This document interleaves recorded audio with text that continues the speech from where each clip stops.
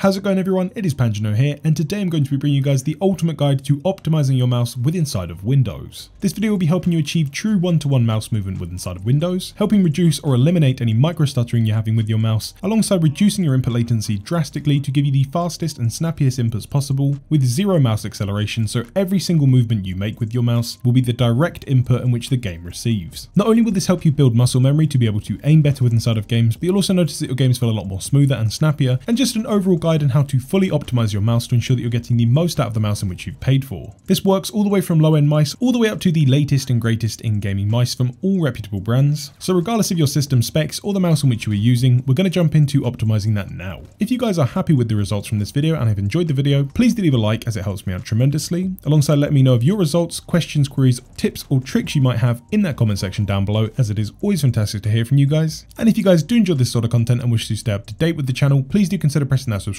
button alongside the bell notification to be notified instantly whenever a new video goes live on the channel. To start things off, we're going to be first of all going inside of the basic Windows settings and ensuring they are set correctly to ensure that we're removing any acceleration from Windows. Navigate to the bottom left hand side, click on the Windows button, then type in mouse space settings. Go up to the mouse settings tab. With inside of this screen, we're going to navigate over to the right hand side to additional mouse options. With inside of the tab that opens up, navigate up to pointer options at the top. We're going to first of all come down to enhance pointer precision and turn this off. We then need to set up the mouse pointer speed correctly, so removing all acceleration from the operating system. To do this, simply drag the slider all the way over to the left hand side, and as you can see, we're now on the first notch. We need to set this slider on the 6th notch, so we're simply going to be going in from 1, 2, 3, 4, 5, 6. As you can now see, we're now on 1, 2, 3, 4, 5, 6. Once this slider has been set to 6, we can then navigate to the bottom right hand side and press apply, then press OK. We can then quickly set another optimization setting with inside of Windows to ensure that we're getting the best gaming performance, which will also help reduce our input latency, giving us better mouse movements. For this, navigate to the bottom left hand side, click on the Windows button, this time type in game space mode. Go up to game mode settings, navigate to the left hand side to game mode, and ensure that the Windows game mode is actually switched to the on position. Having game mode enabled with inside of Windows will allow gaming applications to take a slight higher priority over other applications which could be running on your PC. We then need to apply a quick optimization to the mouse settings with inside of Windows to finalize our Windows mouse settings. For this, you need to navigate inside of the description down below and find the Mark C mouse fix. Once you've clicked on the link, you'll be brought to this web page found here. To download the fix, it's very simple and easy to do. Simply navigate down to the use this hyperlink, click on the hyperlink, download the file and place it onto your desktop. Simply double click on the folder. Once the folder is opened up, we then need to navigate inside of the folder which is titled for our operating system. Inside of the Windows 10 fixes, you'll then see a plethora of fix files in which we can enable. We're only going to be selecting one fix file with inside of here. To find which optimization you need to set on your PC, simply expand the file names by dragging this slider found up here in the top so you can see the entire file name. We then need to find the Windows optimization which matches our screen scaling option with inside of Windows. As you can see, we have all the way from 100% all the way up to 350%. It's very easy and simple to find this setting. Right click anywhere on your desktop, navigate down to display settings. With inside of this tab, simply scroll down. You'll then see your scale and layout option. For me, I'm using 125%, so whichever your number is set to, then find the file which is set to the same percentage your Windows is. So for me, mine was set to 125%, so I found the file, double click on the file, select run. Select yes, yes, and OK, and those Windows registries have been slightly aligned to remove all mouse acceleration from Windows, allowing for a much snappier and responsive feeling mouse. We can then go ahead and exit out of this file. This now leads us on to the part in the video where we're going to be searching, downloading and setting up our mouse software correctly to ensure that we're getting the best performance possible from the mouse itself. It's worthwhile to take note before doing this that you have your mouse plugged into your PC correctly. If your mouse supports USB 3.0 or 3.1, you can usually find this from the spec sheet. Make sure that it is installed to a USB 3 or 3.1 header, as you'll be getting better performance from this and a higher level of bandwidth. It's also worthwhile to mention that you should remove any USB devices that you do not need plugged into your PC when you're playing games, especially on lower end systems. Make sure to go ahead and unplug all of those unnecessary devices, as you're simply applying stress to the USB bus, which you need to be running fast for the mouse to respond correctly. So take a few moments to ensure that your mouse is plugged in correctly. We now need to go ahead and find, install and set up our mouse software. 90% of mice on the market have software available for them, even if they are very low end. The easiest way to discover if there's software available for your mouse is to simply pick up the mouse, flip it over. You should then be seeing the make and model of the mouse. Once you have that information, navigate over to Google and simply input the make and model of your mouse. Once you've put the make and model of your mouse in, simply press spacebar and add software to the end of the make and model, then press enter. Have a look through the search results and you'll more than likely find that your mouse has mouse software available for it. Navigate through the website of your mouse manufacturer and find the download section and download download the software. Once you've downloaded your software, whether that be G-Hub, Razer Synapse, SteelSeries, Cooler Master, your software will probably be different to mine, but double click on your software and install it to your PC. After the software has been successfully installed, go ahead and boot inside of the software and you should now have some options available to you. In terms of color and lighting options, feel free to set those up however you wish to do so. The options on which we're going to be looking for the best performance from our mouse are going to be under polling rate. This can sometimes be titled mouse refresh rate, mouse hertz, USB polling rate, or USB hertz. Every mouse software is going to be different as to where this option is located, so do have a look through all of your settings until you find a setting similar to this. Once you've found the polling rate option, go into the drop down menu and we're going to be setting this up according to our system specs. For those of you running on medium end to ultra high end systems and you prefer the best FPS with inside of games and you want the fastest response rate possible, if your mouse supports it, go with 1000 Hz. The reason we're recommending to do this for medium end to high end PCs is this can be quite stressful for USB buses and CPUs on lower end systems, where you could set this to 1000 Hz and actually run into issues with micro stuttering having this set. If your mouse doesn't support 1000 Hz, that's absolutely fine, just simply set this option to the highest option available. For those of you running on medium end PCs down to low end systems and below, try going with 500 Hz. And for those of you running on ultra low end laptops and you want the best FPS possible, try going with 250. Once the option has been set, ensure that you apply the option with inside of your mouse software, wait a few moments time, you can then exit out of your mouse software and continue on. I'm going to take this opportunity to quickly recommend an additional step in which you can opt into if you wish to get the best results. It's very easy and simple to follow along with this step, and we're going to be jumping into the Windows registry to simply edit two values to ensure that we get the best performance possible with inside of our games and Windows in general. And to ensure full safety, we're quickly going to be setting up a system restore point so we can go ahead and make any changes we want, and if we don't wish to keep them, or if you're afraid you're going to mess something up, you can simply revert Windows back to the point in this video before we make the changes. So for this, we're going to navigate to the bottom left hand side, click on the Windows button, type in create a restore point, just like so, then click on create a restore point. With inside of here, navigate down to your C drive. Once this is highlighted, navigate over to configure. At the top, ensure that turn on system protection has been checked, set this slider to about 5%, then press apply, then press OK. Going down to the create button, simply name the system restore point anything you're going to remember, so I'm just going to call this mouse 2020, then click on create. After a few short moments, you'll then be notified that you've successfully created a system restore point. We can then go ahead and press close, then press OK. So jumping into the optimization, it's very simple and easy to do. Navigate to the bottom left hand side once again, type in regedit just like so, then click on the registry editor. Once inside of the Windows registry editor, we're going to be navigating down to H key local machine, double clicking, going down to software,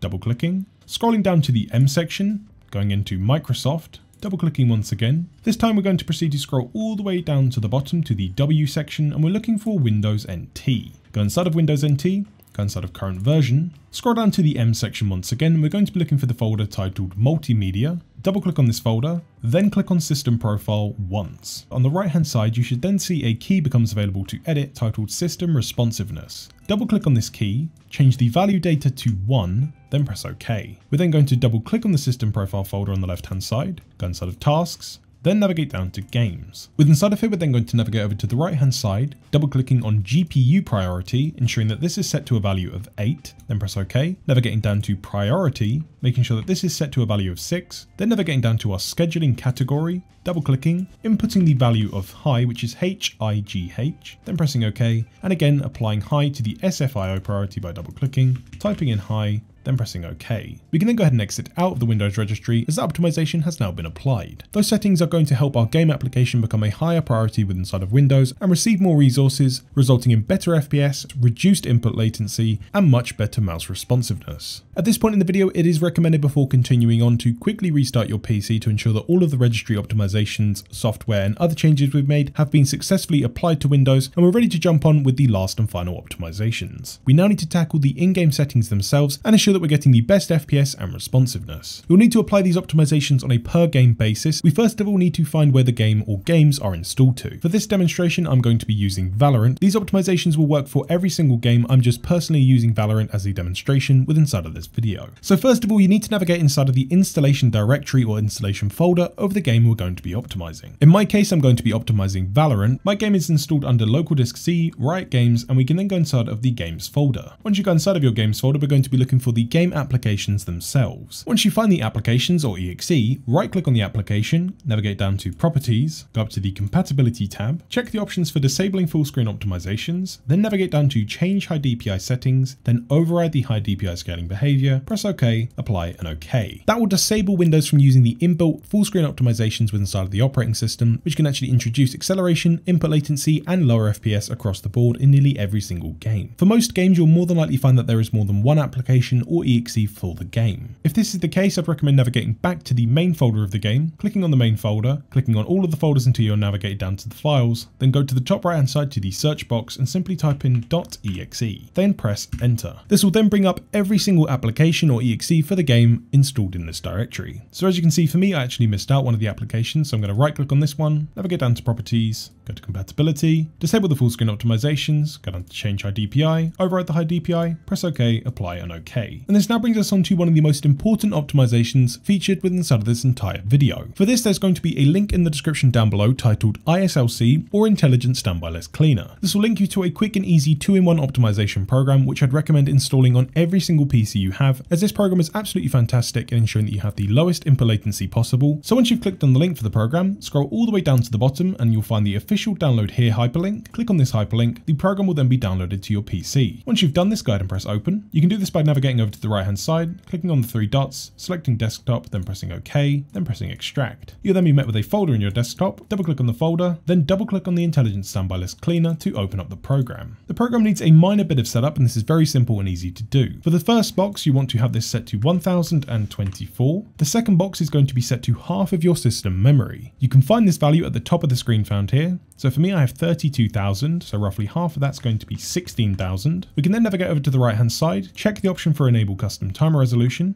navigate up to the box titled wanted timer resolution and input the value of 0.50, then use the delete key to remove the other values, and we're then good to go and start the program. As you can see, my current standby list is taking up 12 gigabytes of my 32 gigabytes on my PC. If I go ahead and press purge standby list to clean that out, I've now cleaned out 12 gigabytes of RAM which my system was using in the background, taking up resources and slowing down my machine. We can then navigate down to the bottom right hand side, select start, minimize the program, and I'd recommend having that open whenever you're playing your games for the best experience possible. And speaking of playing games, that is all we have left to do. So simply find your favorite game, boot into it, and we're going to be going over some of the mouse settings and video options which you should disable to ensure that you have the lowest input latency possible and the best mouse settings. Once you've booted into your game of choice, once again, this doesn't have to be Valorant, this could literally be any PC game. Navigate inside of the settings menu for your game, and we can first of all start off with video settings, in which you should disable if they're available to you. For your display mode or windowed mode within inside of your game, you should always have this set to full screen to ensure that you have the best mouse response rate possible. Another fantastic setting which has just become available for those of you running on NVIDIA graphics cards. If you're playing on a game which supports this software and you do have the option for NVIDIA Reflex available to you, ensure that you have Reflex turned on plus boost. This will drastically help reduce your input latency to the game. The basic rule of thumb is if you want the best response rate possible, you need to have the best FPS possible. The easiest way of doing this is by simply disabling and lowering your in-game settings to as low as they can possibly go. If you're someone that boots into every single game and whacks the preset up to ultra and doesn't at least fine-tune some of those settings back down to a more reasonable level, by disabling features such as VSync and other post-processing, you can sometimes be left with a worse looking image, but your mouse movements and general inputs will be slow and sluggish and not enjoyable. The main in-game settings I would personally avoid having turned on would be VSync, ensure that this is always switched to off, navigating down to your anti-aliasing options, either use some of the lower end options or turn this off entirely, and for games such as Call of Duty Warzone, most of the settings found within inside of the post-processing tab will be heavily taxing on your CPU and GPU resources, raising your frame times and increasing your input latency. So for an example, for me, if I wanted to set up Valorant for a high-end PC, I would go with high-end textures, high-end details, and for most other options I'd actually disable them or turn them down at least from the maximum options, as this will give us a much crisper, cleaner image whilst maintaining fantastic looking textures and a great resolution. Of course, this is on a personal preference and a per game basis, so do take the extra time to set up your game correctly for the best results possible. We can now finally tackle the in-game mouse options. Now, depending on which game you're setting up your settings for will depend on how many mouse options are available to you. For this example, I'm going to be using Call of Duty Warzone, but if any of these mouse settings are available within inside of the game you're running, these settings will have the exact same name. First of all, if you do have the option for mouse acceleration, ensure that mouse acceleration is turned off or turned all the way down to 0. Next up, if you have mouse filtering, also ensure that this is turned down to 0 and turned off. And finally, if you have the option for mouse smoothing, also ensure that this option is set to disabled. This will remove any acceleration and smoothing from the mouse, ensuring that you have one-to-one raw input from your mouse. Once you have those set, remember to press apply, and we're then good to go. And there you guys have it. That is my 2020 Ultimate Mouse Optimization Guide. If you guys have enjoyed this video and are happy with your results, please do leave a like on the video as it does help me out tremendously, and let me know of your results and which mouse you're using in that comment section down below. Thank you ever so much for taking the time to watch this video. I'm Panjno, and I'll see you in the next one.